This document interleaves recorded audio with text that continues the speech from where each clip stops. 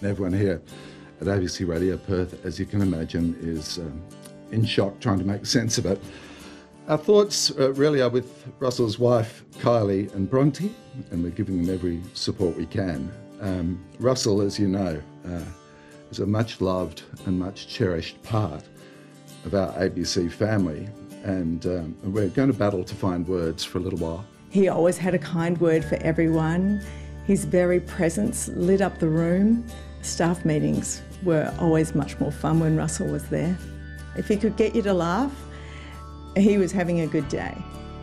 And if he could share a beer with you, he was having a better day. He's Russell. And she's Nadia. And this is the breakfast program on ABC Radio Perth. He was kind and generous and hilarious, and gosh, we loved him. He'd rock in to do what he called his annual lecture to my students.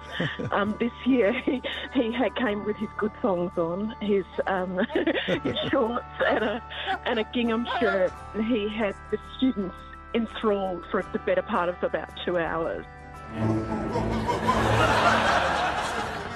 Like a family member died, you said he was welcoming. That was exactly it for me, because we had one other couple that we knew in Perth, and the radio became, actually everyone at the ABC feels like my friend as well, so the fact that he's gone is really sad.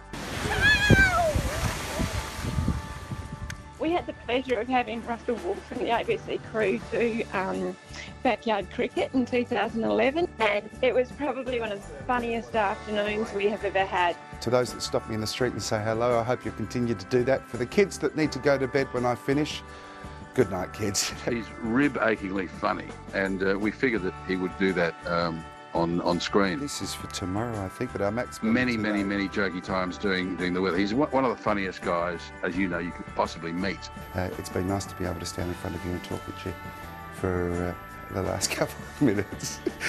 Goodbye to our dear friend and colleague, and you leave a very big hole in our hearts and our lives.